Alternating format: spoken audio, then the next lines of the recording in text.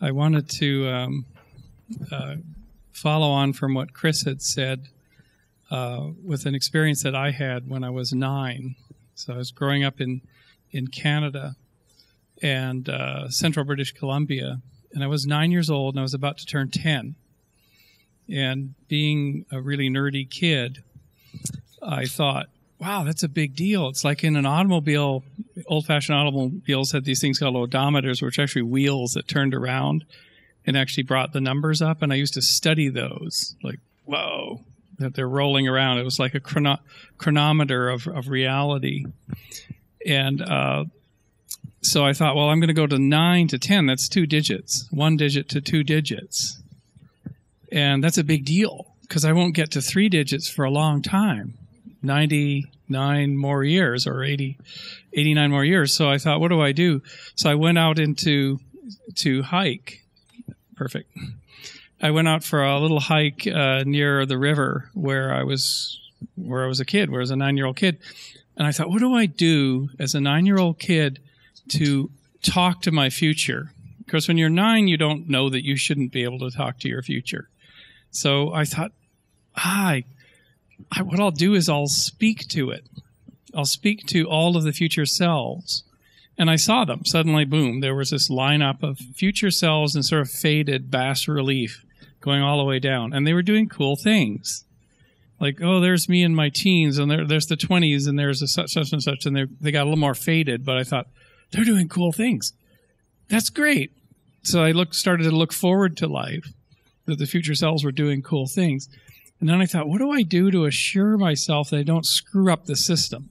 Right now, it's a pure system. It's just pure intention and hope. And I came up with it, which is, that's the ticket. No, this is before that's the ticket thing, but that's the ticket. I'll give them an agreement, some kind of agreement that if they all agree to it, it'll guarantee a better future. And I thought, well, what should that agreement be? It'll be that they should never send negative thoughts back through time to the previous littler self, because the littler self was doing the best it knew how to do. So if I don't have that coming down, things will be better. So I literally kind of hand wrote this agreement on a virtual piece of paper and passed it out to them, and they just picked it up one after the other, kind of like a hall of mirrors. And they all agreed to it. They agreed to it. And then suddenly it was like a whoosh happened. Like, whoa. There's no negative thoughts coming back anymore. It's guaranteed by contract, by contractual agreement. Every time one of them is like, I screwed up, and they stop that thinking because, I made the agreement. I can't have that. That I screwed up bad. The previous self is everything. So everything went forward. All the doors went open, open, open, open, open, open, open. And it's been that way ever since. And the second part of that was, then I thought, well, then stuff comes to you through this channel because it's now open, and it's intuition. And I didn't know what to call it, but I knew from that moment when I started to walk, I said, I'm going to be walked not by my head, but by what intuition tells me to do. And not some kind of a fantasy thing, literally move me. Like, oh, don't go to that area because there's probably kids that are going to beat me up, but I didn't know about it. Go around here. And then I met somebody. And I've done that ever since. So it's like, that's how I roll. That's how I do things from that point. So it kind of works. And in meditation and calming the monkey mind, you can actually see those clear paths into the future and the messages coming back. And this work, what I'm going to describe to you tonight, is a result of that lifetime of work. So when I was 14, I was walking out, and these are the hills near where I was raised in central British Columbia. Sagebrush hills, I just loved them. And so I was 14 years old, and it was the springtime, and there was a Mariposa lily coming up through the frozen ground. And I knelt down to look at it. It was my favorite flower. And I thought to myself, how did this complex geometry come from a simpler thing underground that wasn't so complex? A bulb or a seed or something, just a little capsule. And then I stood up and thought, that's a really interesting question. But that question could be asked for any of the plants. And then my little time-traveling mind went back, searching back, because it's basically asked the question, there must have been a first seed. for all these plants. And I groped back through time looking for it. And then I remembered reading a TV show about Albert Einstein where he did thought experiments. When he was 16, he was a total thought experiment junkie. And he had one where he was riding alongside a beam of light. I think he closed his eyes and just became this traveler and watched the compression waves on the beam of light. And that led to special relativity. I thought, well, that's how you do science. You just kind of open your system, pose a question, and wait for a delivered thing. Who knows where it comes from?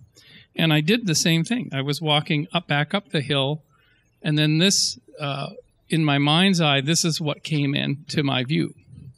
And I was like, oh, it's my first thought experiment right on schedule, because I'd posed the question, how did small molecules come together to assemble into a machine that could make other molecules, like, without a creator, without a really master chemist, a very patient chemist, moving carbon atoms around 5 angstroms to the left and things like this? How did this happen on the early Earth? Because if you pour a bunch of Lego blocks out, or Meccano or Tinkertoy, and just it doesn't self-assemble and do things, not even simple things, right? How on earth, with these simple molecules? And so in my mind's eye came this, my first thought experiment. And the molecules were all packed together, and they were moving. They were conforming and linking and whatnot. I didn't know much chemistry. I just knew that molecules were these blobs, sticks and balls and things. But this is sort of a blobby thing. And I was about to ask it the question. I thought, well, what do you do when you get a thought experiment? Maybe you ask it a question. So I was about to ask it the question, how did you get together and do this thing? And then it asked me the question, figure out how we made a copy of ourselves. Figure out how we made a copy of ourselves. And my little 14-year-old brain went flash, and it saw an automobile factory making automobiles. And I said to the blob, well, automobiles are made in huge machines called automobile factories, and I don't see a big machine around you, So this is implausible. How make a copy of you? And it winked at me. It said, go figure it out. And 40 years later, there's me at 54 instead of 14 at Bumpus Hill in Mount Lassen National Park, actually on camera for a documentary, putting a slide tray into a fumarole vent to figure this thing out. And we'll get back to what happened as a result of that. So there's the fumarole vent. It's not an advisable place to be standing, by the way. So who first tried to figure this out? Well, the Greeks had their ideas on biogenesis, and this is one of the oldest questions in human history. This man really went the farthest to figure out the origin of life, and we know him for his Origin of Species. But this was a phenomenal mind, despite his frequent bouts of maudlin and depression and whatnot, and his conflicts in Victorian England. This man's genius really kind of knew no bounds. And in a letter to his friend T.J. Hooker in 1871, this is what he wrote, but if, and what a big if, we could conceive in some warm little pond with all sorts of ammonia and phosphoric salts, light, heat, electricity, etc., present, that a protein compound was chemically formed, ready to undergo still more complex changes. He actually nailed it. This is it. This is the fundamental insight that now, after decades, our field is coming back to. So our field kind of got kicked off in the 1920s with Haldane and Oparin in their chemical soups idea, that somehow you have to get the right things together, they would somehow react. And it was this sort of primordial or primal soup concept, and it was all well and good. But their approach was more complex. Organic compounds have to start from simpler precursors. Yes. You don't get the complex compounds without simpler precursors. Then we had Miller and Urey in 1953 with their famous spark chamber experiment, where they made dozens of amino acids out of a reducing atmosphere by sparking it. And this actually launched our field. This was an international sensation. This was at the time of Watson and Crick and DNA, and early 1950s. This was the huge huge international phenomenon on this. In 1977, there was a discovery of deep-sea hydrothermal vents by Alvin, the submersible Alvin. And for a time, so this was suggested by Corliss in 1982, that perhaps life could have started at these vents because you have sources of chemical energy, you have compounds and things like this. And the field has actually been down this rabbit hole for 30 years because the chemists never have liked this much.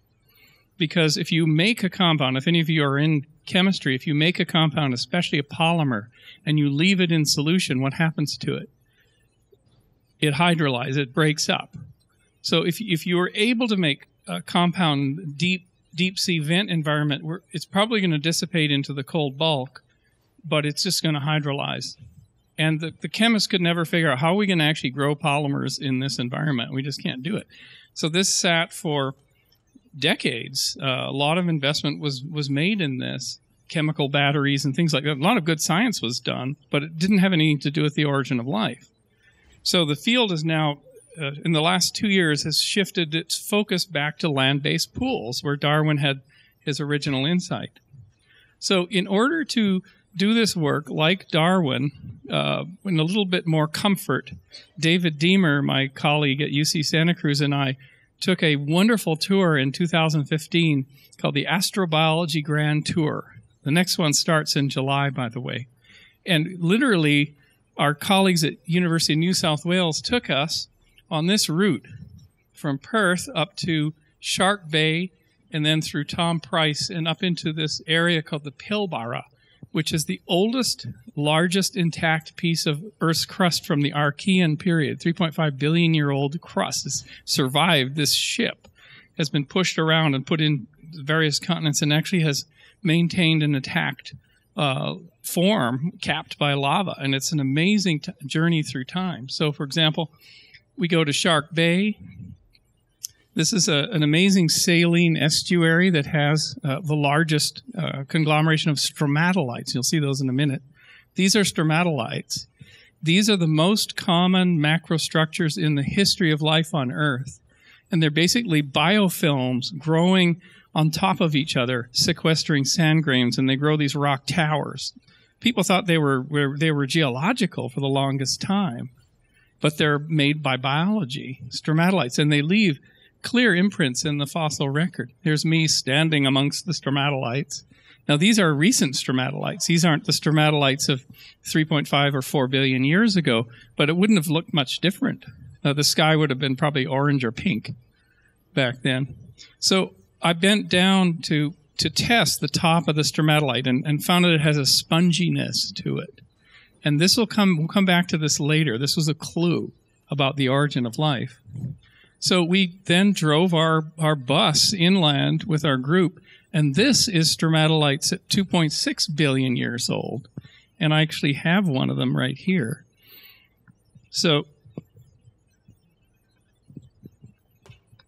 I'll just hold it up. If you'd like, I can pass it around. You can just, as I'm talking about this. So the little striations there, the layering, that's biofilm sequestering sand grains and cementing them, and then they grow up, and they grow the tower, they grow the structure. This is a lakeshore stromatolite. This is about 3 billion years of age. This is your common ancestor. This is the common ancestor of all life on Earth, long before plants and animals. And this is 90% of the story of life on Earth is microbial mat communities. And 90% of the volume, the mass of life on Earth is microbial mat communities. And complex life probably is 2 to 4% of the history of the Earth life will be 2 to 4%, a little bump. And then it'll go back to these guys until our planet's consumed in the heat death of the sun. So this is life in the cosmos, the majority of it. So pass that around. It's very heavy, too. You'll feel the heft of this thing because it's just full of infused iron. And this is an anoxic environment that life is gradually oxidizing the iron out of the water systems and the atmosphere and dropping it down. Because life had to do that in order to create a buffer to allow oxygen to give us an oxygenated atmosphere. That took 3 billion years of nonstop work by microbial communities. So stromatolites. So here's another view of domical stromatolites seen from the top. This is more of a lakeshore stromatolite. And here's stromatolite in between layers of black chert, which if you thin section them, 1 in 10,000 thin sections, you'll see a microfossil, individual cellular microfossil. And this is very controversial in our field for the last 20 years, but these you can actually find extant single-cell organisms within black chert that's of the same age as the stromatolites. So here we are at the famous Buick locality, and there I'm looking through a loop at these textures. There's David Deemer on the right and myself on the left at the Strelly Pool Formation, which is the discovery outcrop for these Archean stromatolites. And there it is. It's the famous Strelly Pool stromatolites, 3.46 billion years old. So what has happened in the last 4 or 5 years is a revolution in the understanding of the geological evidence for life on land, which is that the entire Pilbara was thought originally to be a seashore environment where you find a lot of marine stromatolites, those big towers. But they've reconsidered this now as a lake, as a caldera with a lake in it, and that it was ringed by hot springs. Hot springs. And the reason that this is pretty conclusive is they found geyserite. This is geyserite. These black and light titanium layers are a mineral that's made by splattering water coming out of geyser, like at Yellowstone. And this is conclusive. And geyserite, this particular geyserite, was preserving what are considered to be preserved air bubbles. Just like you see air bubbles in the mucus material that holds bacterial communities together, this is the oldest evidence for metabolism on the Earth. Oxygen bubbles at 3.5 billion years ago, leaving, and these are the terracet fabrics from, basically if you go to Yellowstone, you can find this being made every day today in the sinters at Yellowstone. So if we put the rock record together, and this is sort of a backwards way because most of the chemistry community starts with chemistry. And the reason the chemistry community has not cracked the mystery of the origin of life is because it's a field run by solution chemists.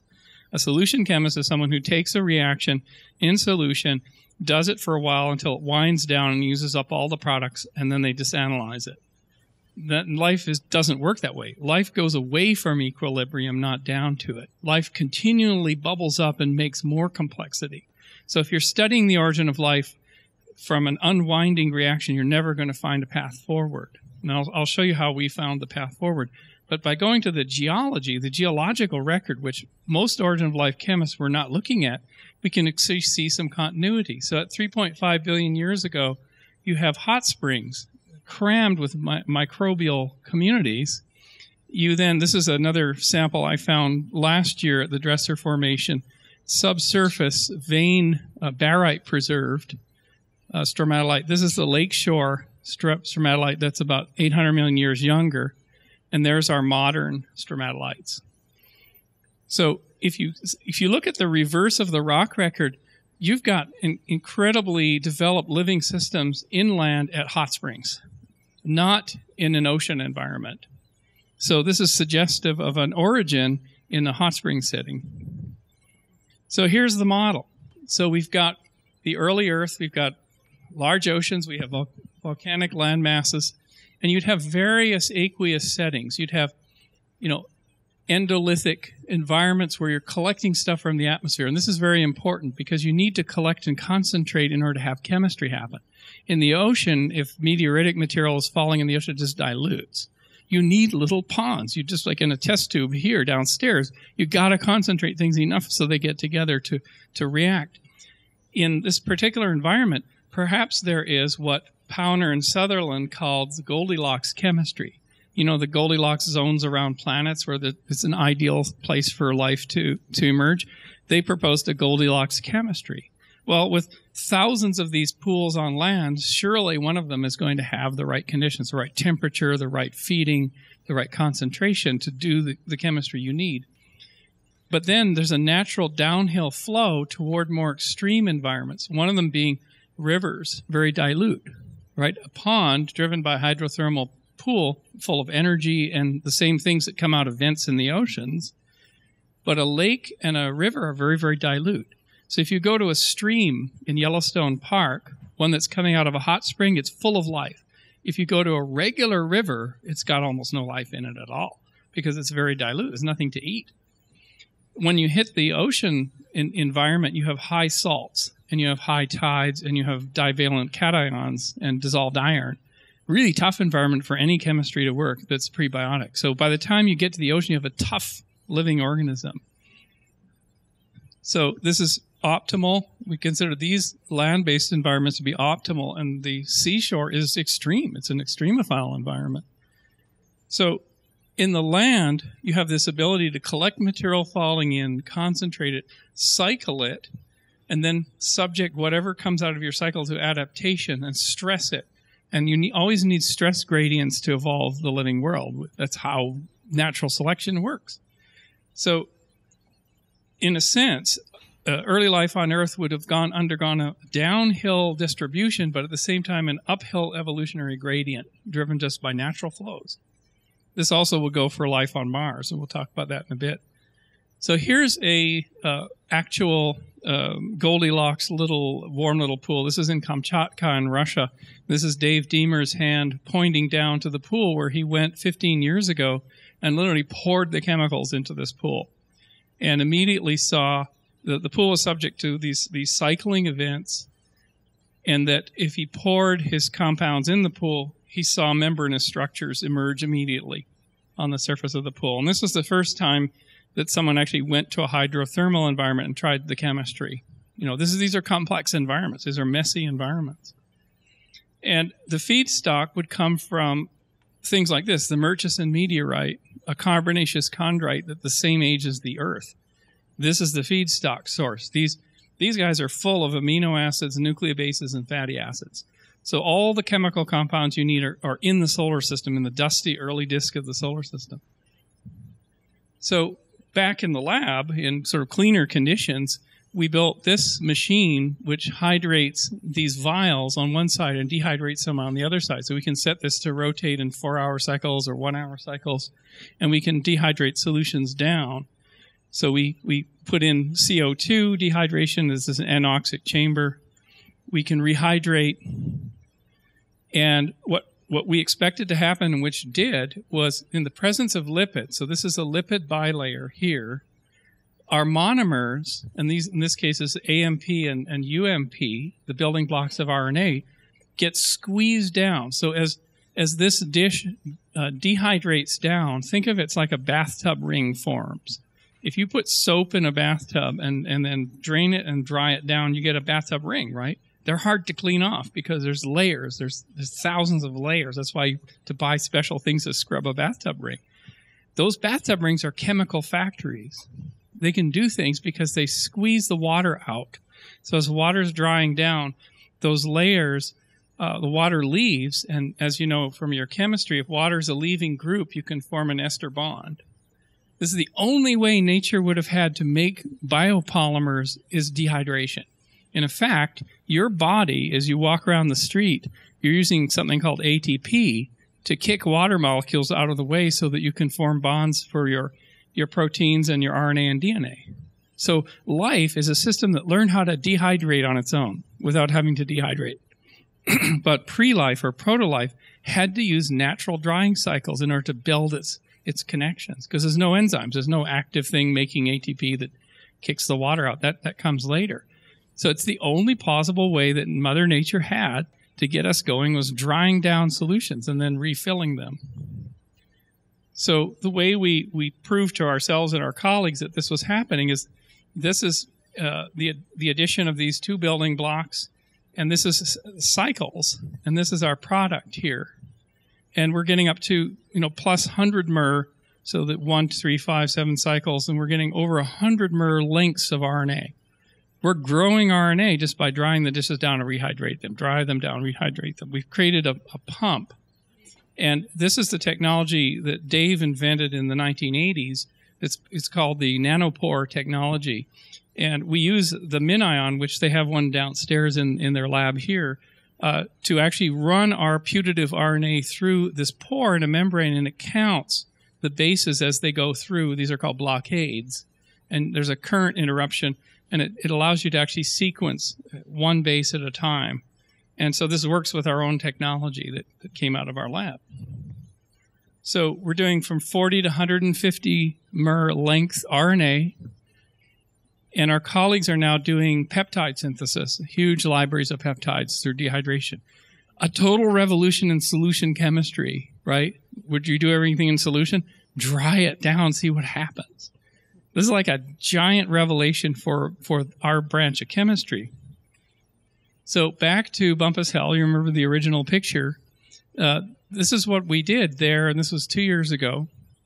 So we're using AMP and UMP, phosphatidylcholine, on these rock samples.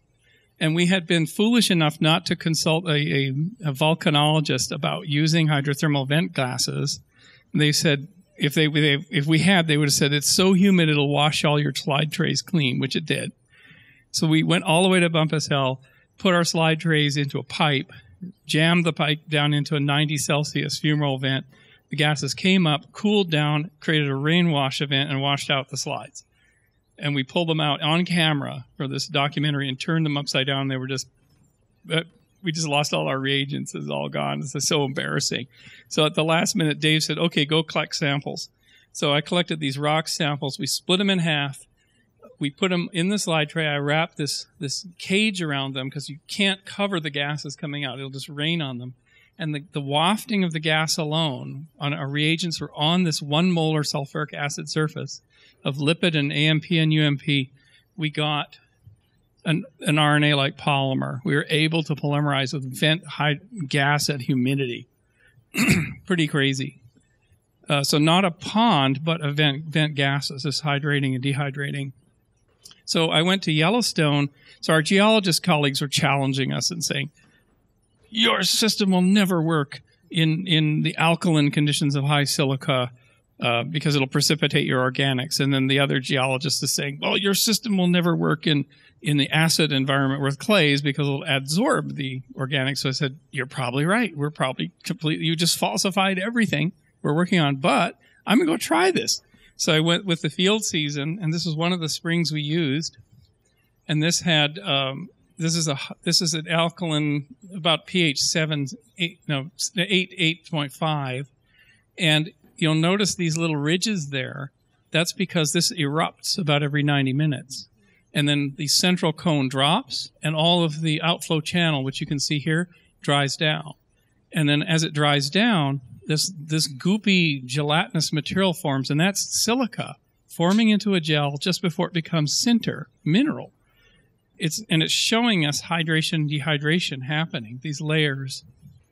And if you look at the outflow channel, this is all chemical eaters here. And then as you get further down, you get cooler temperatures and you get photosynthetic organisms. This pattern, this very interesting pattern. So there's further down, that's all sunlight eaters in the hot water. It's not hot enough. And then just a foot or two away is all this material that is just crumbly sinter, crammed with endoliths, crammed with green photosynthetic bacteria. This whole mound is a living thing. It's an amazing place to go to study these things. So I literally put these batteries of alkaline and acid waters with our lipid, with our little dried up acid rings, shook them up, and you can see there's a milky thing. This is actually vesicles forming. And we took them back to the lab, and they encapsulated RNA and DNA. The same, the waters from Yellowstone were able to do it for both, at both levels. We were able to do this thing. So then I sent this paper off to the geologist who was biting my head off at a meeting, and he said he read it 3 times at 5 in the morning and said, wow, you've added new stuff to our field. We never thought this would ever happen. But no one went out in the field and tried it.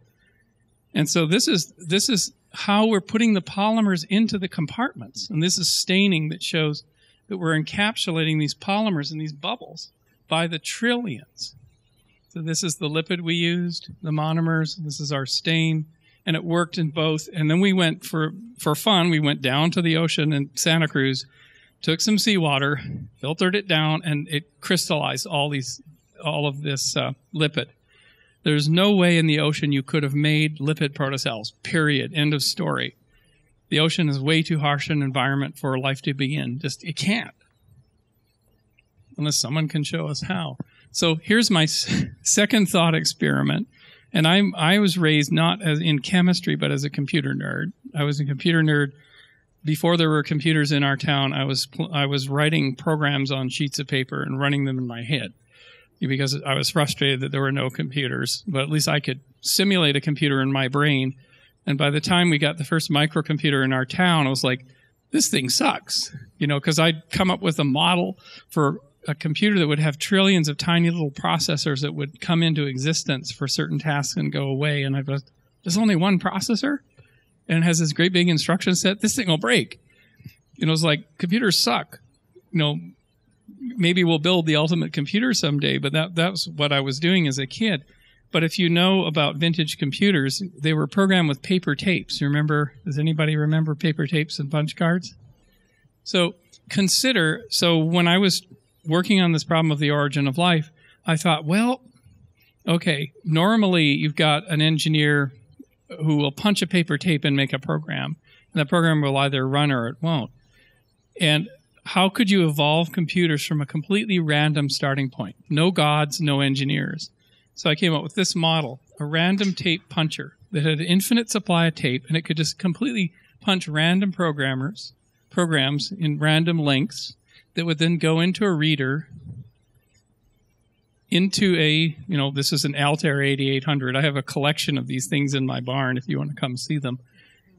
Into this box called a computer with a source of energy and a thing called a multiprocessor, or a microprocessor, which runs these random tapes, and they either crash and they go to the crash trash, or you can play them again. So if they actually light up some lights and do something, you call it a program. It did something. It lit a light up. Well, we'll go and make some more of it. So program A, which worked, gets appended to program B, C, and D, which are also random. And we try those. And it evolves into a more complex computer because the program's going to do more than the program maybe generates the hardware, et cetera, et cetera. This is a nerd metaphor for the booting up of the living world. And what if programs A and C they're pretty functional, so that'll add a laptop screen. Program F adds the laptop screen. And if we keep going, we get the smartphone. So it's a metaphor for the coevolution of software and hardware together through random selection, through lots of cycling and lots of selection. The key thing is this selection step. And get you there. So this is a very inefficient way of making technology, but it's possible, it's plausible. So where do you find this in nature? What if we just fade that into the background? Let's look for it in the natural setting. Well, you've got organics, they're building blocks. Basically, your punch paper tape are coming in from the solar system. At 4.5, 4.4, 4.3 billion years ago, you have a dusty disk in the solar system, and the planet is sweeping it. And you've got trillions of tons of material falling in, almost like snow, onto the early Earth. Huge feedstocks of material, lots of hydrothermal pools, lakes, streams, a huge ocean, cycling climate, etc. And the building blocks, the fatty acids coming in from space, forming our little membranes, our little bathtub rings, and that makes our polymers, our little random programs. So let's see what happens to those. It's called a polymer, a random program. It goes into our simple computer called a warm little cycling pool that runs it. And here's our Charlie Darwin here saying, okay, we've got that. We've got our energy source. We have our phosphoric salts. We have our et cetera. And we have a protein compound here. Let's see if we can make it longer. And because they're trapped in protocells, those are the programs. So you have the punch paper tape and you have a random collection of those little polymers. It's a program. And they either crash, say, become unstable and fall apart, or they go forward. Same process. So we decided to try this. So this is the evolution of software and hardware together, but chemically. It's a plausible metaphor. So to crack the final part of this problem, I realized I was missing a piece. And let's go back to Gallery Hill. And here's the greatest thought experiment of the last few years on this whole thing. So this Gallery Hill in Northwest Australia, part of our tour, it's 160 degrees in the summer on the ground there. So you don't want to go there during the Australian summer. But it's the largest collection of petroglyphs on the planet. 80,000 years of Aboriginal petroglyphs, including star maps, large kangaroos, rainbow serpents, all over this. This isn't the mound itself, but it's called Gallery Hill because it's covered with petroglyphs.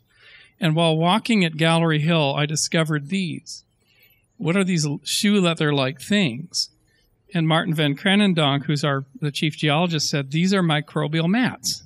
These are desert mats. He said they're kind of like the ones we saw at Shark Bay, but they're dried out. And I thought to myself, this is like, it's on the edge of a rock surface, and water had been running down there, and then these dried out, and he said, yeah, they're still alive, but they're desiccated. They're waiting for the next wet cycle, and that could be years in these kind of desert conditions. So what I did was I said, I'm going to simulate rainfall. So I took out my water bottle, and I poured water down the rock face to sort of liquefy that mass, and then I touched it, and it was coming alive just right then and there. These are active biofilm communities, and it felt just like the stromatolites at Shark Bay, the sponginess. Oh, then I stood up and had the greatest epiphany in this whole thing. I said, wait a minute, the common ancestor was not an individual protocell. It was a community structure. And the common ancestor of this unit is another simpler community. There was never a common ancestor that was an individual. It was a community. It was a network. That was the greatest insight. And I realized that somewhere inland, connected to it, was a hot spring where this protocell mass could get started. And this is a huge thing that rolls in even into philosophy, and I'll get to that later. So let's put it all together. This is our famous three-phase cycle. I added this third phase, so not just wet and dry, but there's something in between wet and dry. So when you're drying a bathtub down or a dish down, you have a moist phase. You have a phase in which the sludge or the bubbles, the protocells, are sitting at the bottom of the dish, and they're moist. That matters. That's the phase where life can begin, actually. It's in between wet and dry. And the way it would work is the following. You have your dry films. Remember, they make your polymers. They get put into random protocells. They get tested for stability. The ones that are stable survive, and they collect as a mass in the bottom of the dishes. And this is exactly what we see in the lab. So let's take a look. So there's our dry phase. There's a freeze fracture showing all these layers of lipid. There's the encapsulation of the polymers. There's the testing for stability. Some of them wobble apart. Here's the delivery of surviving protocells into this gel. We call this a gel because it's a hydrogel. There's a micrograph of that. And then this microgel fuses back together. These things get flattened out. They fuse back together, and whatever polymers they're carrying, they're like passengers on airplanes. They just dump out into the terminal, and they go back into these layers. And they can get templated and then amplified through this cycle and get longer and longer and get selected for. It's a system of natural selection in cycling pools. So what we found, and after having this insight, I called Dave. I wrote him a long email and called him, and he said, you found it. You found the kinetic trap. And that's a chemist's way of saying that the rate of synthesis is exceeding the rate of hydrolysis. So these are getting longer, and this is exactly what we see in the lab. In cycle 1, there's 20 mers, and then there are 50 mers, and 70 mers, and 120 mers. Growing, growing, growing, growing, just like your body does every day. So here is the grand thought experiment number 4 of putting it all together. Let's put the cosmochemistry together with, by the way, can we turn these lights down so we can see it? It's just right behind that pillar there. Oh, it'll be much better. I just noticed. There should be one more. You can turn that one off. Turn those down. You'll be able to see this much more clearly. It's just these ones. Ah, is that better? Okay, sorry about that. So here it all is, and this was what was, we produced this for our colleagues, so this is what Scientific American picked up in their article last August, which I'll show you in a second. So we called this, we just named it, the hot spring origin of life, and it starts out with synthesis of many of the organic building blocks in the solar system. And Kepler's now actually seeing many of these solar systems in formation, and there's missions flying where they're going to actually be able to see the shadows cast across the disk by planets being formed. Tremendous stuff. And so that's your feedstock coming in. It will accumulate in pools. So here's our first little organics accumulating in our first pool. Say maybe we depicted this caldera as a concentrating and sharing mechanism. So then you get enough concentration in these pools that you get various, what Martin van Kranendonk calls pools of fitness, where different chemical products are produced and mixed. So we have sufficient concentration for that. And then we have delivery of these products into an ideal cycling environment. This is our Genesis engine. This is our machine, our wheel of creation, if you will, that will now rotate and turn simple membranous protocellular polymeric things into a system that evolves function out of random sequences. Then we have the transition to the living world somewhere in there. And the unit that you're actually growing every time is this gel, which we use the term progenote. And this is Carl Woese and George Fox's term from their 1977 paper. The progenote is the unit. It's the form that's booting up toward the living system, where genotype and phenotype are emerging. And they described this in their 1977 paper. And I went to see George Fox 2 years ago in University of Houston, showed him this model, and he said, "You have found it. You've come closest to what Carl and I predicted for the progenote." So I started using their term with permission. So then you have this phase of distribution. So you imagine this sludge here. These are pools full of little sludges that can grow and shrink and respond. They have really short little, genetic-like sequences. They have short little functional polymers. They're very amorphous. And they flow downstream into a dilute river, or into worse, a dilute lacustrine or lake environment, full of dissolved minerals and just really tough. So most of the time, these things are just dying, but they're being continuously fed new populations of protocell masses, new progenotes. And they could even be dried down and blown by wind, which is an active way that bacterial films distribute today. They're blown by wind miles. They eventually hit these tough environments where they have to, by the time they're here, they have to be eating sunlight somehow. There's not enough chemicals to feed this prototypical living world, so they're capturing. They've got photosynthesis going by that point. This is where we put the transition to life. So here's the progenote, and here is a progenote community with a protocell that learned the trick of dividing itself. Now think about that. That's going to be the greatest thought experiment in biology and chemistry in the 21st century. If we have an operating system now that can boot up the functions of biology, how on earth do you get to a protocell that does a division and passes its genetic information to the daughter cells? Whoa. The machinery that is needed to do that is mind-boggling. This is what the creationists call irreducible complexity. However, it's possible within a network effect of sharing of products and constant movement and constant selection, constant complexity. It's an OS boot-up issue. But when you get the dividing cell, you now have vertical descent. You can now pass your traits down, and you don't have to dry down every time to make the next generation of polymers. You can make them in situ and pass them on, and you have a transitionary phase in the late, what we call a late progenian, which is into the living world. And you have something called speciation is possible, specialization. We predict two things. I'll say it here, that it was the energy collecting protocells that did this trick first. They just had the access to the most resources. The second prediction is that cellular division was an accident, just as everything in evolution seems to be. It was the accidental combination of two things. One would have been the replication of genetic material with trash collection. Because one of the most immense problems in the Progenian epoch is the building up of toxins.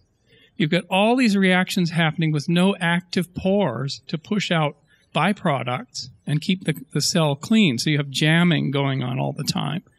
But if you have a pinching down mechanism that simply pinches down the end of your protocell and pushes the garbagey part away, you have a mechanism to have a viable protocell in the future.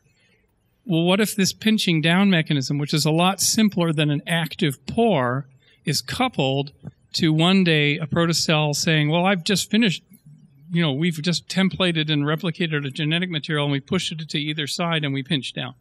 That's cell division. Accident, right? But what an amazing accident it was. It led to this. Everything, right? So that's a prediction.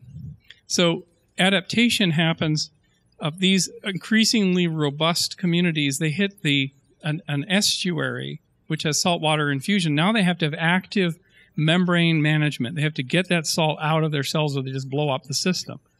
And then you get to colonization.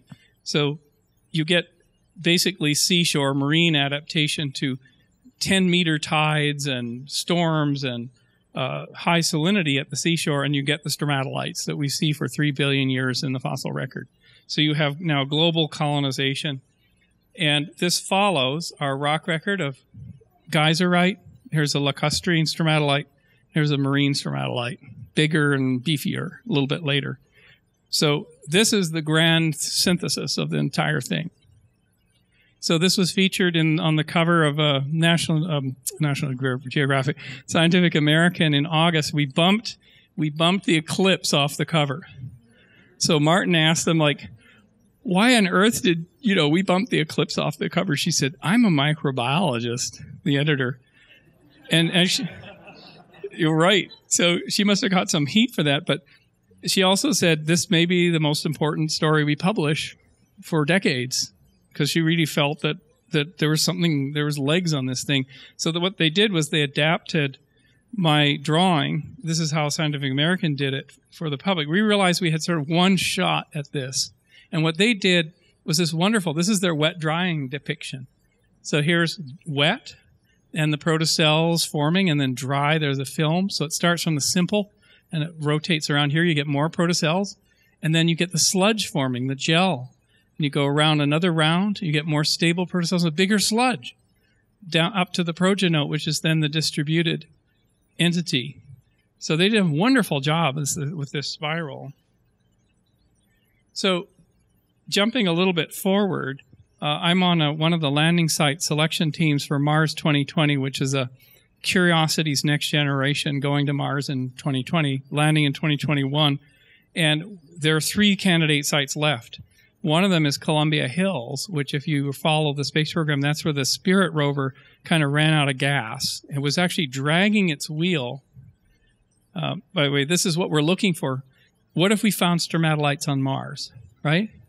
It would be very strongly suggestive that there had been past life on Mars and it might live in the deep biosphere, in the hot rock biosphere. So it certainly can't live on the surface. So what we're looking for is these veins. And notice all the red here. It's the same sort of iron oxides that you find all over Mars. We're looking for something like this. This is the actual geyserite that's in the Scientific American article. If you thin slice that, you see the banding. So this is where, this is Spirit dragging its wheel. The wheel stopped turning, the rear wheel, and look what it turned up. That's not snow. Those are silica. That's the same stuff you find in Yellowstone.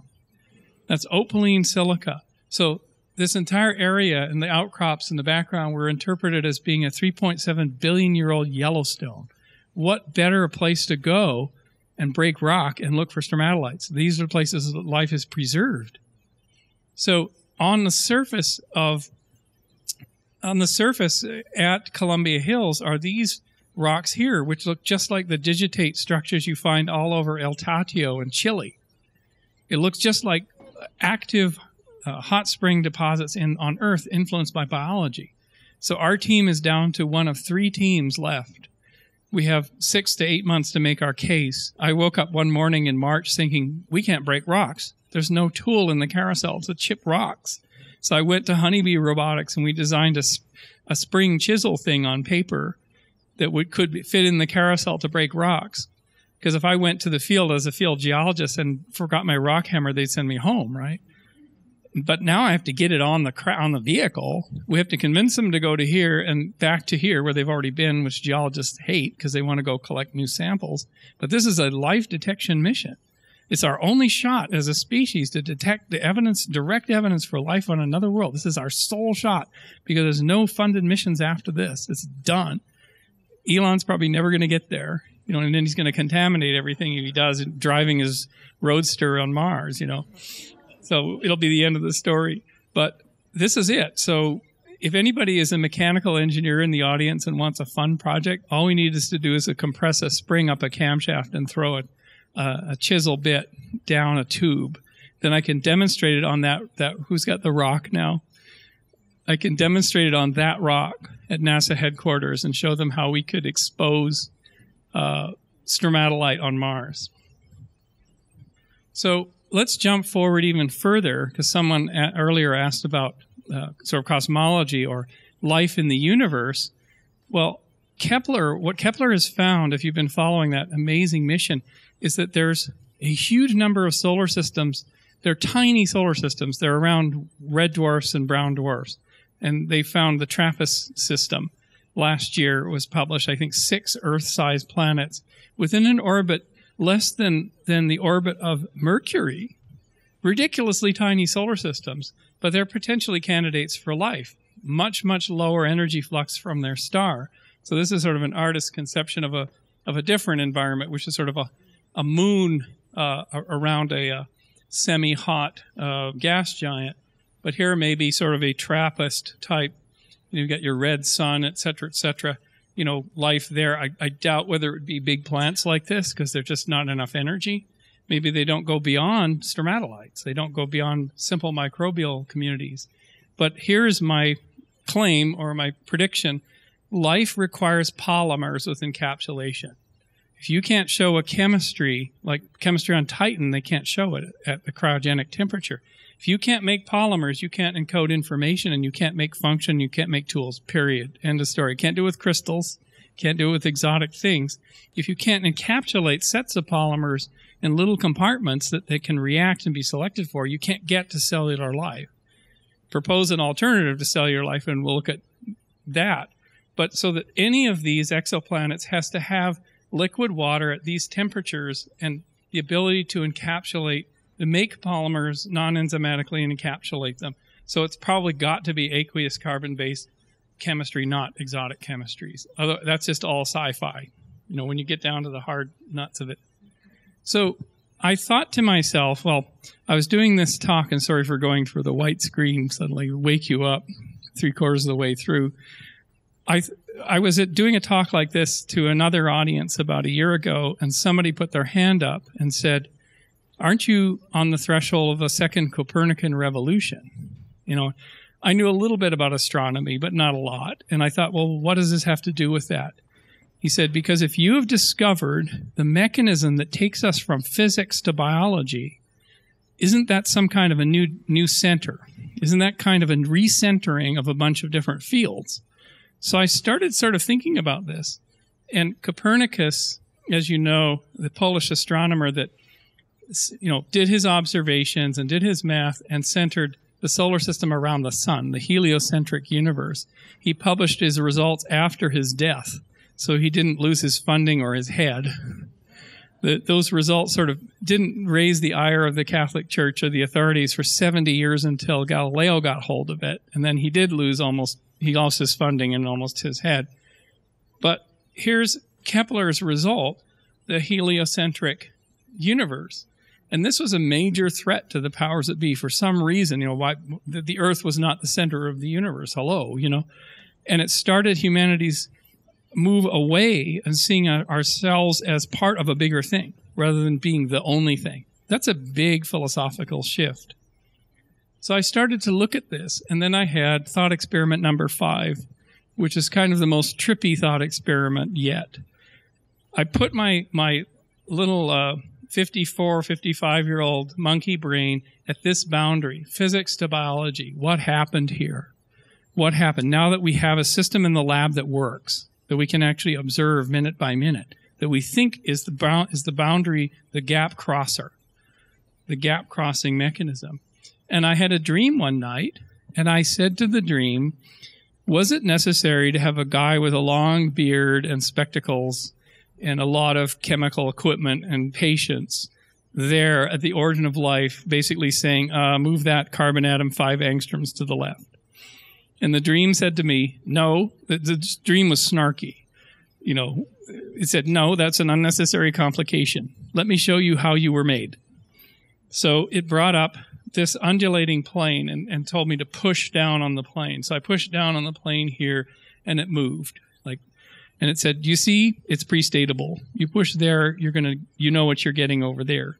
I guess this is more classical, but then it brought up this little guy in the plane. It looked like almost like a divot in a golf course. And I looked into it very closely, and I saw, oh, it's a compartment. It's a membranous compartment of some sort. Of course, I'm thinking about protocells all day, so of course what I'm going to see is a protocell. And I looked closely at it, and then a polymer went into the compartment, and now it's jostling together with the other things, and a reaction happens. And then the system said, what do you see? I said, well, I'm almost seeing a system that makes things more probable than before. Because if you have a compartment that allows things in, it makes the reactions more probable. Like here, you're sitting in this room, you're more likely to meet somebody that could help with your tech startup or your art project, whatnot, because we're crowded together. That's the basis of biology, crowding together. It's a probability tweaking engine system, crowd together. It's sort of just physical, you know. And then it brought up a second view.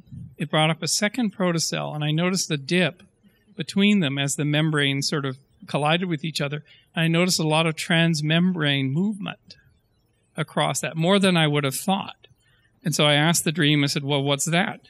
It said, that's the interconnection system, and it's deeper than you should suppose, or you were supposing. So then it brought up more protocells, and I saw that, oh, it's a three-dimensional network of sharing. And the dream said, that's message passing. Go find where that is in physics and report back to me. Physics is crappy at message passing. And then it gave me a whole soliloquy about the unproductivity of the universe, saying the frustration with the universe that in 13 billion years, all it's produced is a bunch of more stars and heavier elements. It's super unproductive in generating complexity, but not until it gets to this system. So then the next thing was shown. This particular dream was a real fan of Descartes because he brought up 3 Cartesian plots. He showed a larger protocellular mass, he or she or it, probably was a she, and showed me 3 Cartesian plots, this P, this I, and I realized, oh, that's probability. So this mass is a machine capable of increasing events from improbable and making them actual at a increasing rate. And then it also is an interconnection machine, even if it's just diffusing of molecular products. It's a message passing machine which also has a nonlinear behavior. And this is not a living system. This is a physical system. And then it asked me, what's here? What's the third plot? I said, some kind of a memory? He said, bingo. Once you get this going, you can create this. You can start writing memories. And I realized, oh yeah, because you'll write that first little template, that first little piece of genetic material, it's a memory.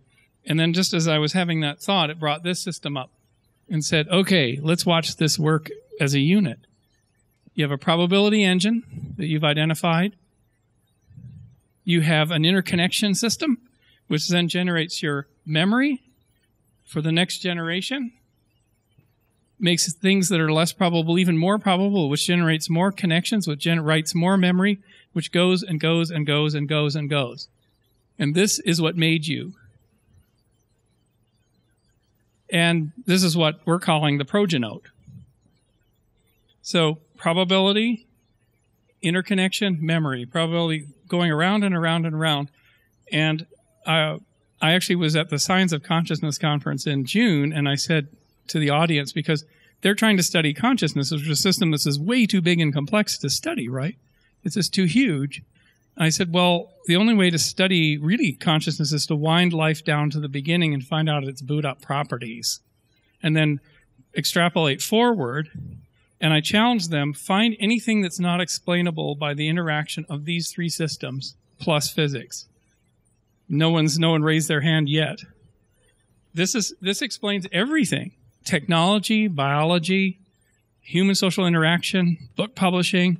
You can break anything down into this interaction of these three systems. So I started looking at this and realized, okay, this can boot chemistry. This can boot chemistry from pure physics into biology. This affects our understanding of evolutionary biology. We can look at the lens of life through this generative engine and rethink it. It affects geology, because if life got started on land and operated this way, it changed the geological history of the Earth or Mars, where we will find life in the universe. Cycling systems that encapsulate, that can do interconnection and message passing and make memories. It'll show us where life can be in the universe. It rolls down into physics because it's a system that shows for physics to write information and read it, even before it's biology. It's a system that allows the physics of the cosmos to go from a 2-cycling binary state to a 3-cycling trinary state with biology and memory in the middle. And finally, the universe goes from this boring thing that's unproductive to create massive complexity rapidly. So it also rolls into complexity theory and AI. Because right now, remember when I had that vision that computers were really stupid when they arrived in our town? They're still stupid, right? There's still linear pipes. They're like an hourglass with sand grains going down through the pipes, and they break all the time. You know, at the conference I was at, the SAND conference, they had Sophia, the AI, there, and she fried. I mean, she started smoking and just died on stage, right? There's something wrong with, assuming singularities are going to occur, and then suddenly a log file gets filled and the entire network goes down, right? Biology doesn't die when log files get filled. So our entire technological framework is built on crap, right? It's built on these processes and services and things that have to be constantly hand tweaked. So if we think of a singularity ever happening or intelligence arising in that system, we are nuts, right? We are nuts. It's like when we think in the 1930s that transistor-based or radio-based or earlier piston systems could create a man, out of pistons. We just laugh at those people. They're going to be laughing at us. Why? Because the way that computational systems are built is super fragile, and they're not at all like natural systems, which are massively parallel, stochastic, and they're based on massive random process as their base. And so but we could reboot AI by building a system like this that would be capable of open-ended emergence and learning. On those principles, we could create true learning AIs out of this new architecture. We could see our economy differently through this lens.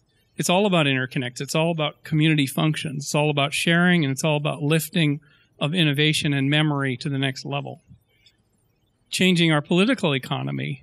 People who create separation, politicians that create division and conflict, go against the grain of the natural system, the natural world itself, which is if we had a communal symbiotic start, we're still a communal symbiotic planet and a species. Our bodies are this way. Our cities are this way. Get a clue. So in a way, this is hardcore reductionist science rolling its way through. It's going to roll through everything. Political economy, social Darwinism, a construct of the 20th century. Millions of people died on the sword of social Darwinism, survival of the fittest, right? It was not a good meme, and Charles Darwin didn't like it. He thought it was a very Victorian idea of superiority, right? We can roll survival of the fittest completely out of our language. It'd be very, very useful for our survival. So this is where philosophy and metaphysics comes in. It's all about the communal operation. It's all about network effects. It's all about relationship and interaction. If that's how life began and how life still rolls, we can't think of ourselves as individuals in this game. We're not. We're probably the only species that has enough neurons to convince ourselves of the illusion of our separateness, which is what Ram Dass keeps telling us to be here now, right? And so this impacts spiritual inquiry, right? The whole Judeo-Christian framework, ought to come crashing down by now. I mean, there's certainly enough counter evidence against it, and new frameworks come up. This could help roll that framework to a much more sustainable, healthy world. So is this three-way cycling, the actual engine of creation that created everything, that created the environment that we're in now? It could well be. It's testable. So with that, I want to finish up this talk with another engine of creation that Dave and I have put together, Dave Deemer at UCSC, which is a new institute, because what we realized a few years back was if we're finding a new way to do chemistry, away from equilibrium chemistry and cycle systems, any fundamental science, any pure fundamental science always generates a plethora of startups, right? This is why I'm here in IndieBio. This is the first time this has been ever presented outside of, hardhead chemists community. This is the first time this has been presented to the entrepreneurial community. So we formed the Biota Institute, Biota, which means life in Greek, for two functions: to fund the research on the origin of life, but also to create a new venture incubator or partner with an existing incubator. And we already have one spin out. This is Dave's work from the 1980s. It spun out into a company called Oxford Nanopore in 2005. And this is the Nature Biotechnology cover of Dave's invention of the nanopore sequencing mechanism. And it created the MinION, which is a device they use right here. And it's a tremendous example of origin of life research, fundamental research, creating an incredible new technology. So instead of a $500,000 Illuma device, you have this. It doesn't quite do what the Illuma device does, but you can attach this to a laptop and do sequencing. So the Ebola outbreak in Africa 2 years ago was done with the MinION. So this is the device. It's like smaller than a cigarette pack. And you can do gigabases of DNA sequences and RNA sequences through this device. You still need to do manual preparations, but it's a huge leap. It's the actual connection between the digital world and the genetic world, the direct connection.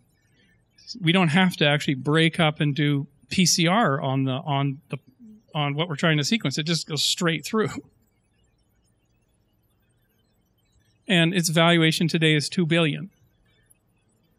So here's a spin-off we're doing right now.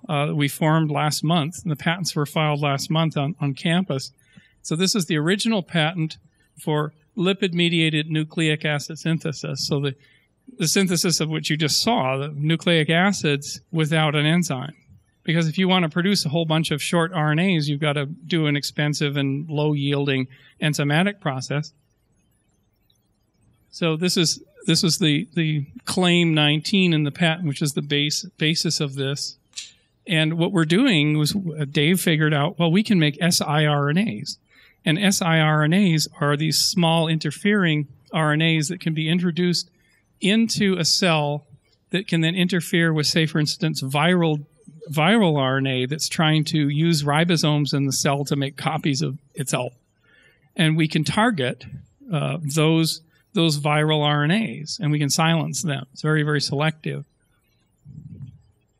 This is from this wonderful Nature Biotech movie, if you're really interested in siRNAs, of the Argonaut molecule grabbing hold with this single strand of, say, 21-mer siRNA, going to the mRNA and getting ready to silence it or break it up or interfere with the ribosome making the protein.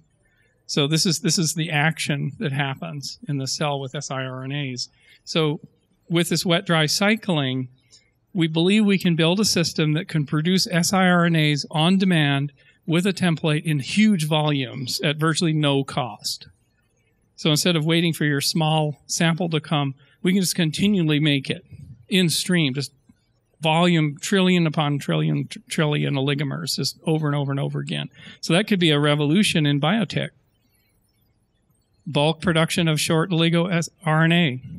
And the new patents were filed last month. This is my favorite. This is from my PhD work of 10 years ago.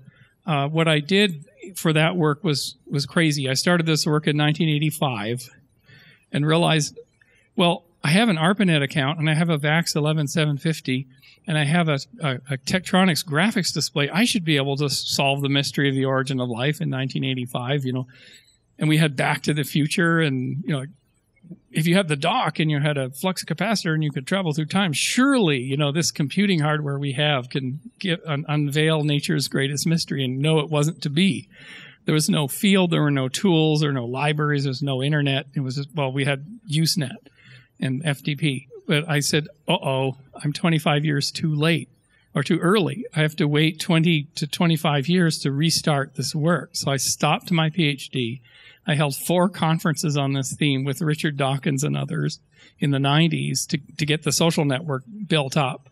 And then I restarted in 2005-06. Said, okay, we have the tools. And I had been doing 15 years of work for NASA and had a whole developer team doing mission simulation and design and asteroid capture and resource utilization and stuff. And that's a whole other talk. If you have a spare billion, talk to me later. But I said to myself, okay, I'm ready to do the PhD. I'm ready to go back to it, which was to simulate huge volumes of randomly bouncing around atoms to see how many bonds would form. And this is real chemical simulation, rather than saying, well, we'll just do a procedure that does that. No, you have to wait until these probabilistic events happen. So we built and ran this at UC San Diego, and we built a Java interface to show us in this cloud when bonds were forming through time. And the way it worked was we would start 10,000 small volumes, run the GROMACS molecular dynamics engine on all of them. If bonds formed, we would flush the system out and restart with the same conditions, 10,000 more volumes, and flush the system out. And this was basically an accelerator for bond formation that was 3 orders of magnitude better than sort of a linear simulation. And that's what PhD examiners want to see. So I got the PhD. But what we showed was that stochastic hill climbing accelerates bond events. And what stochastic hill climbing is, it's a very nerdy term, but if you're climbing up a little mountain in a noisy space and you're in the Himalayas, you climb up the hill and you want to get up to Mount Everest. The only way you can get to Everest, you can sit on your hill like a monk and look at Everest and say, I want to get to Everest. Or you can start wandering again, wander off that hill, find a ridge that takes you to a taller hill. If you go back down to the valley you came from, you just lost all your energy and you have to climb an identical hill again. But if you find a ridge, you can get to a higher mountain and then higher. And this is how mountain climbers work. It's stochastic hill climbing.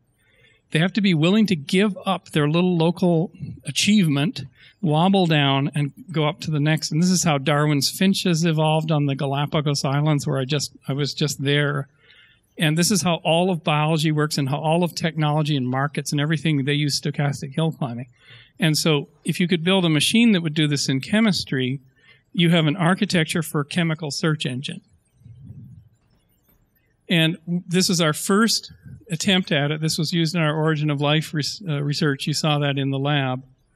This is the sort of vision for the sort of cartoon vision of starting a lot of experiments, doing real-time analysis and feeding back and flushing out the experimental apparatus, combining the results of experiments and just doing more batteries.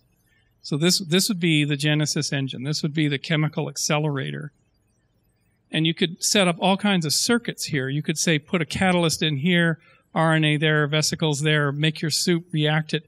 As long as you do real-time, like the MinION, like nanopore sequencing, real-time scoring, you can then go back and start over again. And you can build these enormous chemical circuits. So this would be kind of done in microfluidics or through nanodrop chemistry. And the idea would be to build the world's first chemical search engine.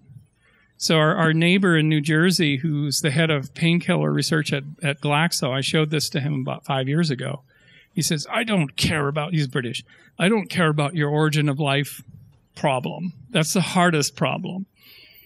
But what I do care about is the fact that a system like this you could dial in a pharmaceutical that you found worked in the lab, and it would find the circuits and the catalysts through massive, basically brute force chemical simulation to find the best way to make that pharmaceutical in volume and reliably.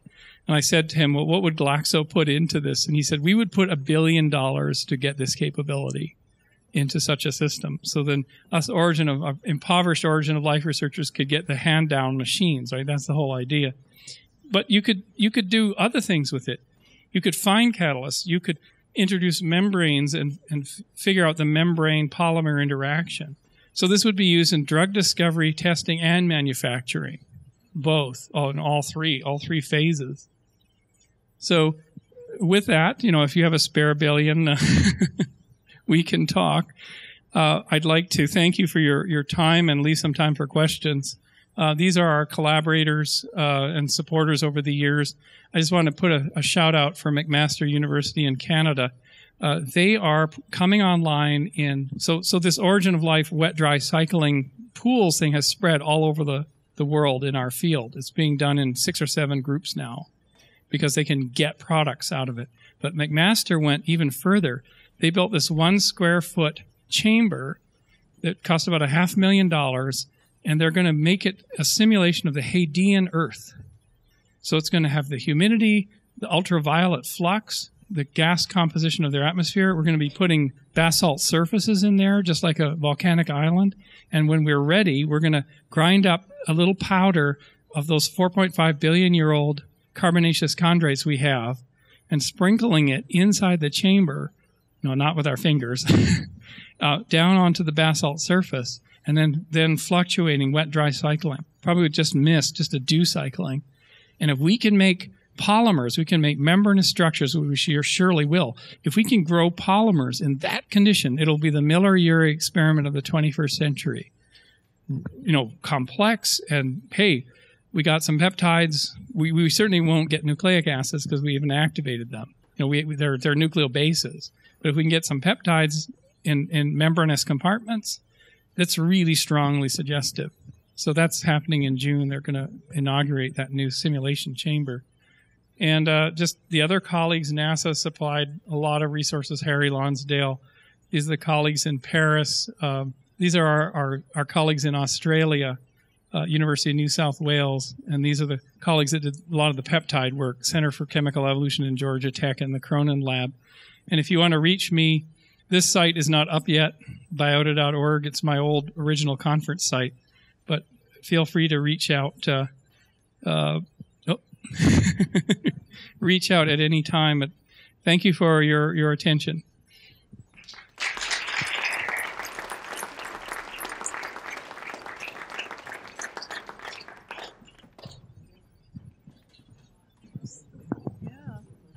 Does anybody have a question for Bruce?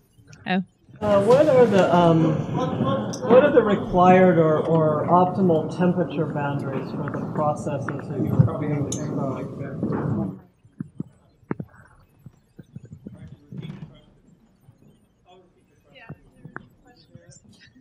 I can do that. Yeah. Question. What are the optimal or requisite or optimal temperature boundaries for the processes you are describing? This is an extremely good question, and it's puzzling and troubling to some degree for us. What are the optimal temperature regimes? Well, it turns out that you can actually track this in the lab. If we're below 60 C, we're not going to get, and if we're higher in pH, we actually have to be in an acidic environment at middle temperatures, not hot, not 100 C plus.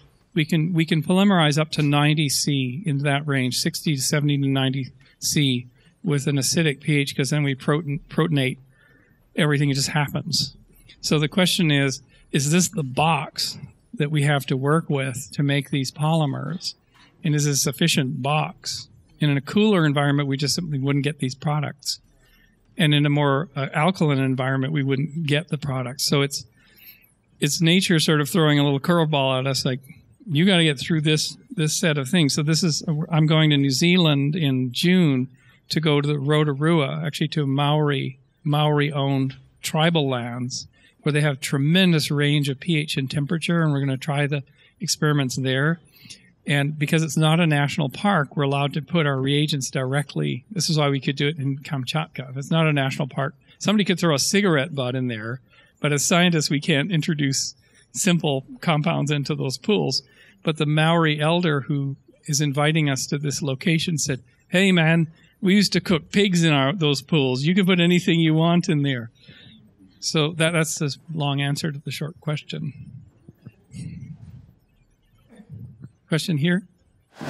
So since the process kind of continues, so have you ever found any like new species of protocell being generated right now? Like there's like you see this whole process of starting from the simple liquids all the way to like cell. This is another extremely good question. So here's the question is, why do we see this in the natural environment? Do we see protocell populations spontaneously forming in somewhere like Yellowstone and cycling? We don't. And actually, in the second part of Darwin's letter to Hooker, he writes the answer. Basically, we don't see it again because current life consumes it. And there's something that he didn't understand, which is oxygen is a problem. If you have oxygen in the environment, it jams up all the reactions we're doing. We have to do them mostly in an anoxic environment. So life actually prevents a second genesis in a way, because it's going to eat that material. That material's it's doomed. I mean, if we make progenotes in the lab in the 21st century, we'll know it when we see the masses in time lapse growing and shrinking and crashing and growing and shrinking in the dishes. And then we pipette that and we sequence it and we find there's a polymer that has adapted to a stress. But people shouldn't be worried that if we flush it down the sink, it's going to eat the planet, because it'll just get absolutely destroyed by biology today, and it will stop working outside of a laboratory. So if we do that second genesis, if we actually see our ancestry, our plausible ancestry, it will not be the blob, unfortunately. Be very fragile. Yeah. Question here. So my dad talked to me about, when I was a kid, talked about organic chemistry and how carbon is required for life, and how it's unique about organic bonds versus, hydrostatic bonds. How does everything so fall so neatly in the periodic table, and do you believe that? And second is, if they be silicon-based life forms, because that acts similar to carbon. I think it's not my specialty, but there's a brilliant paper. I think it came out of not Jack Shostak, but Seth Shostak, the alien hunter. That here's a really creative answer for you.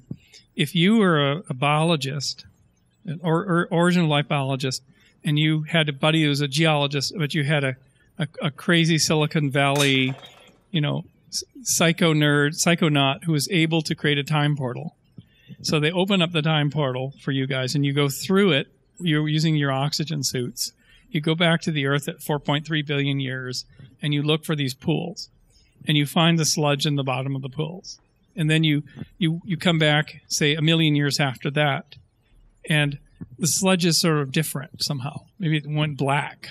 Somehow it's a different color because it's using polycyclics and it's collecting energy.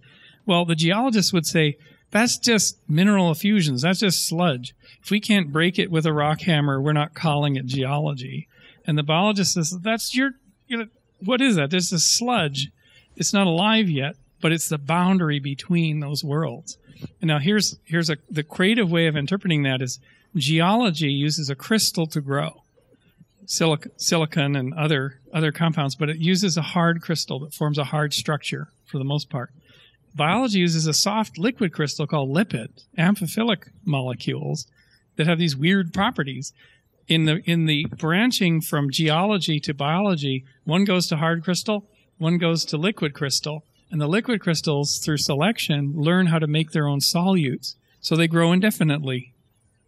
And yet, if you knock right here, knocking on the door, you're knocking on wood here, you're knocking on apatite. That's a mineral made by your cells. Apatite, it's still in nature and geology, but our cells make it for our bones. We dig new mineral types. This is phonite. This is a new mineral created by biology. Concretite made like the Bay Bridge. everything. I mean, there's polymerites everywhere, these chairs and everything. So we're still intimately connected, but the building blocks that they're using actually cannot go through natural selection and evolve. And the other answer, I think this was in Shostak's paper, was carbon is so common and it's so good as a building block for polymers, why wouldn't it be used everywhere? And it works well in the aqueous medium. So it's like the lowest hanging fruit. So it probably, geology can evolve through hard crystals just fine. And the planet, our planet has like 20,000 types of minerals and Mars has like 600 because it doesn't have biology. So biology and geology are this co-evolving system in a way. I have no clue. That's for the question here. Yeah. Two questions, hopefully.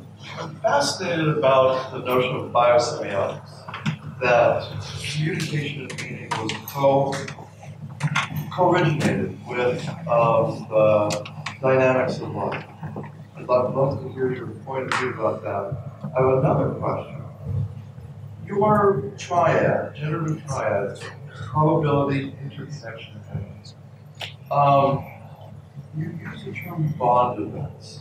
And certainly we understand probability. It's sort of a lot of people in this community think the universe is deterministic. You don't see it alternates between random and deterministic. Memory, we understand structure and templates and the overall program. But interconnection is the part of your talk that I was not able to learn anything in that area, in interconnection. So bond events specifically is a term that I'd love to hear you talk about.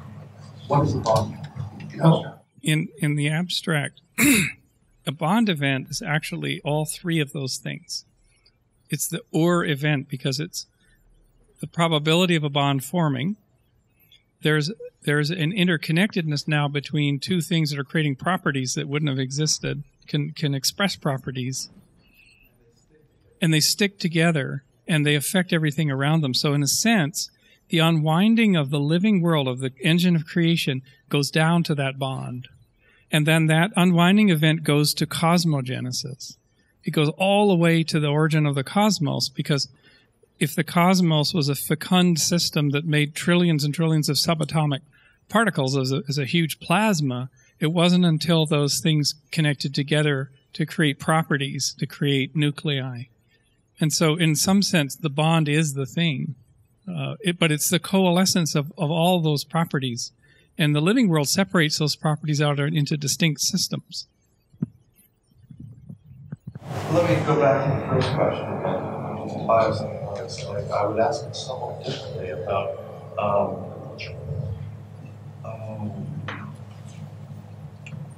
the consciousness going all the way down, that because of this generative cycle at these very low levels, I forget this, panpsychism, I believe it's called. So folks like Terry Deacon basically say there has to be a minimal complexity and minimal structure in order to basically have synthesis. And that, some people say, starts with life, to have that minimal complexity. Yeah. And I'm wondering if you think it goes all the way down. I'm definitely not a panpsychist, because I think panpsychism is a huge cop-out, right? It's a huge denial of certainly of science, but also of inquiry itself, and a denial of life itself. So, for example, panpsychism is the idea that, say, every atom has some kind of consciousness, so the whole universe is effused with consciousness, when there's, of course, no evidence for that. And what consciousness is an emergent phenomenon. We know that from the way we grow up, the way a baby learns and grows in the world. It's an emergent phenomenon. It has to run on an operating system. It has to run on a substrate, and the substrate is the living world. And if we look elsewhere for explanations, we are casting our energy and our attention to something that's really nonsense. There's no foundation. Instead, we look at the miracle of the living world, the complexity of the living world. So, for example, this three-way system of P and I and M going and going and going. What the last statement of the dream told me was, usually these dreams grab me by the shirt collar at the end. So the dream grabbed my shirt collar, because that's why I wear collared shirts when I have these dreams. So I can be grabbed by the dream. And it said, you listen and you listen good. You are only now sensing the size of this field, call it a field, that's made by the living world. It's made by the cycling of these processes. You're only now sensing it as a species.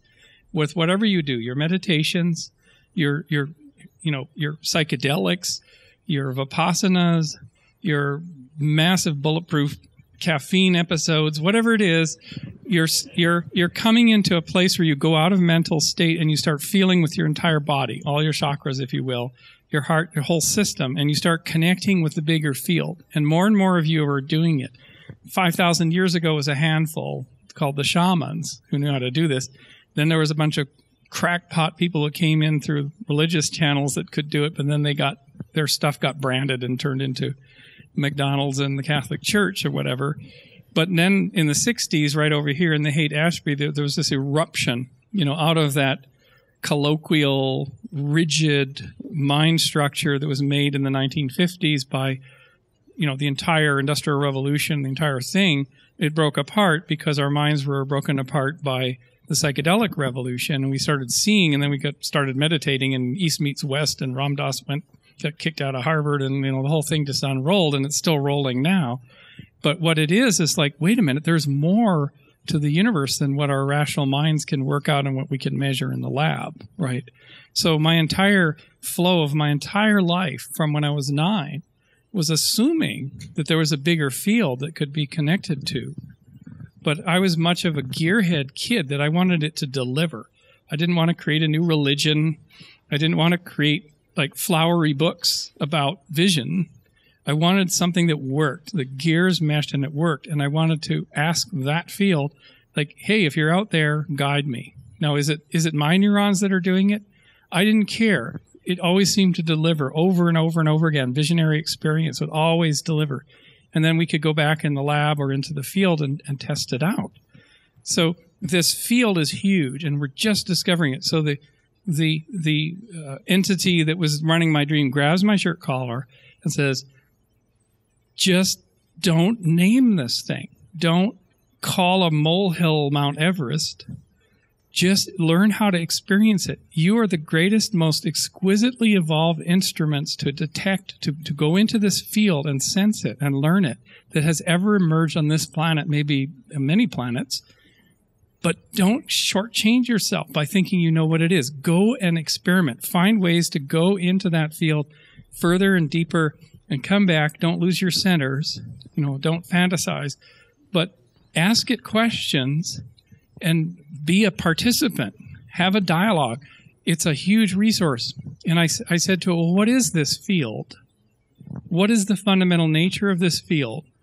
And it came back to me knocking on my bone head and saying, Doomkopf, what did I show you in the three-way cycle? What was the first thing I showed you? Probability. The field, it rolls or it exists as a machine to take improbable things, highly improbable things, into actuality. Your religion calls them miracles. Your philosophical bent might call it synchronicities. And what an amazing thing happened in my life. Or I didn't, I drove down the 101 and didn't run into anybody. So life as a field, as a system, is exquisitely adapted to making miracles happen. But they're not miracles in miracle term. This is how it works. And the human beings have taken technology, tools and memory. We invented language and books and things like that, and now the internet. And we have a crowding mechanism called cyberspace. And we put 7 billion of us on the planet to get even more crowded, right? We are a probability machine. We are a miracle-creating machine built into the living world, right? And we are on an incredible trajectory. And we're on probably a very rare trajectory for sentient life in the universe, extremely rare instance. There isn't, I put it forth to you, there is no other example of this, not even close. There may be a slow-growing Entmoot, tree-based civilization that's always basically saying it's going to take a long time, right? There may be those ones, but we're the hot-headed, hot-blooded monkeys, that are half crazy, and we're just driving this complexity thing. We're driving probability so damn hard, right? It's an amazing thing. We are the miracle that we've been looking for, but we also can tip over the edge and blow the whole thing up, as we almost did in 1990 with the collapse of the Cold War, and we could do it again if we don't deal with the psychopaths, electing psychopaths to leadership positions. In finance too, I have to point out, don't mention it too loudly, but we have to understand ourselves incredibly deeply. We have to understand our roots of our traumas and what drive us in our lives, heal our primordial hominid system, and then realize what an incredible gift we've been given, that we're living in a miracle machine that's bigger than us. It's bigger than one person's mental field. And what I believe, and this is where I'll leave you, is this is the most powerful tool humans will ever have, the power of intention and paying attention. So if you say, hey, I want to become an amazing dancer, and you're at a certain age where maybe you're 50, you could still become an amazing dancer. And you have that intention, you dream one night, or you have an waking lucid dream of you being a dancer on stage, doing something. And then the universe is going to start, it sets up a valley of probability ahead of you and rolls little marbles down into that valley. Like, hey, someone just mentioned a dance class by someone who's really well known that works with your body type. Go to the class. Right? You go to that class, you learn 10 other things that go to that tryout, go to that improv dancing, and if you follow all those steps, and when you look back at it, you think, this is totally improbable that I'm now, and you're not at Carnegie Hall if you're 50, but I am now doing my dream, and it took only 2 years when maybe it would have taken 20 years for somebody before that. Because why? We're an accelerated probability machine. And that's what this place is about, this incubator is about. $250,000 gets you a desk downstairs and access to this lab. Now I sound like I'm selling but it allows you to bring an improbable thing like a new food stuff for bees that can allow them to pollinate faster against this degradation of bee populations. And in 4 months, with $250,000 and access to the lab and a network of people and VC and everything, by God, there's like a new bee food that can be sprayed on crops or put into the hives, and the bees can pollinate almond crops, so we don't lose the almond crop because of the viruses. Think about that. I mean, and that's quick, right? In 3 or 4 or 5 months, they have proven something that they can get the 10 or 20 million that they need to productize it, and suddenly we stayed ahead of the degradation of the loss of our entire almond crop and maybe our other foodstuffs. So we're living in a magical probability machine. And what disturbs the machine is the concept of separateness. So fake news, divisive things, people go to violence, they go to separate, they go to loneliness, they go to depression, right? That's the disturbance in the field of probability. You can't have a dream and realize it if you keep getting derailed by the crazy noise in the system or by your own self-doubts. People who realize dreams really kind of keep a dream alive. They keep belief in it, and they keep that door opening. They keep that probability tweaking. It may take decades. But I think that's the greatest tool we have as a species, is understanding we're living in a probability machine that we have some volition over. We can shape it like Play-Doh. It's a field that we can shape like Play-Doh, and we can go through the little valleys, and we'll meet the right people and at the right times, and we can trust the system. We can really trust it. Combinatorially, it's got us beat. It can deliver pretty much anything, but only if we have faith. And this is what I mean by true faith. Not faith in a fantasized objective God or something. Faith in every moment. I think with that, we're probably over time, but I want to. That's perfect.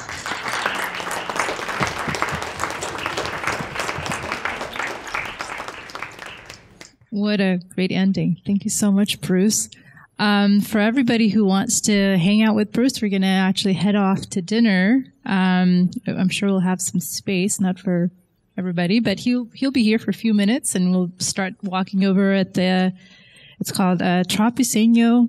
Hopefully I'm pronouncing it correctly. We'll be Trapiseño. Thank you so much.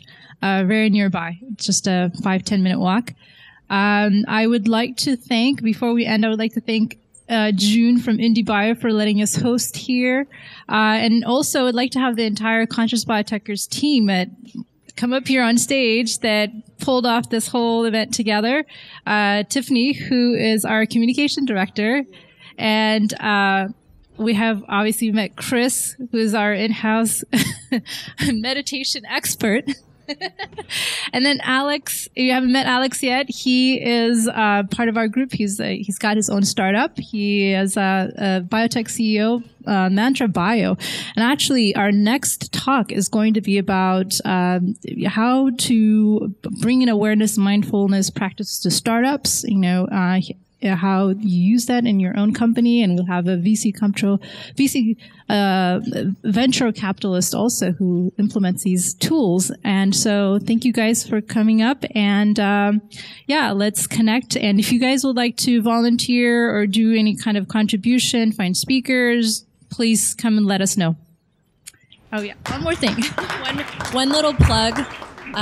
All of our new events are going to be released on Facebook first. So like our page to see what's coming up next. We'll have early release tickets there for some complimentary tickets. So hopefully we can all pull out our little mobiles and like Conscious BioTechers. We're so grateful that you guys came. Thank you so much, Rebecca, for the beautiful leadership and this new space ahead. We are all so glad that you guys could join us tonight. Have a great evening.